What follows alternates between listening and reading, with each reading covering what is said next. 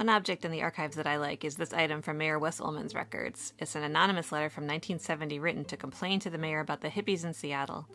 It's visually fun with all the caps and underlining, and the complaints about Pike Place Market being a rat's nest of hippies are pretty funny to our ears today. He complains about their dirty clothes and their long hair and whiskers, and he's angry that stores are catering to them by selling hippie clothes and sometimes even having hippie employees. Partway through the letter, he changes perspective from an angry Seattleite to that of an imagined hippie inviting all his friends to come to Seattle to block the sidewalks and get welfare. The letter says that hippies had taken over the lower level of the Pike Place Market, and the market actually was a pretty different place then than it is now. Photos from that time show it looking pretty run down.